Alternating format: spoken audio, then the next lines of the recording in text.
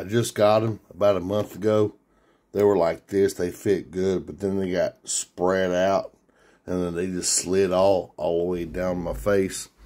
But these are all plastic frames, so I got to thinking, well, instead of taking it all the way back, I can probably just fix that myself. Here's what I did.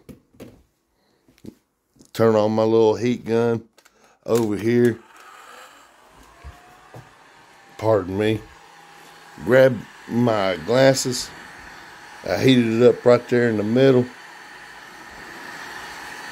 And got it nice and warm. And then I just folded the hinges in, and to where I got my arms looking like this, nice and straight and level. And then I put them on my face. And that was perfect.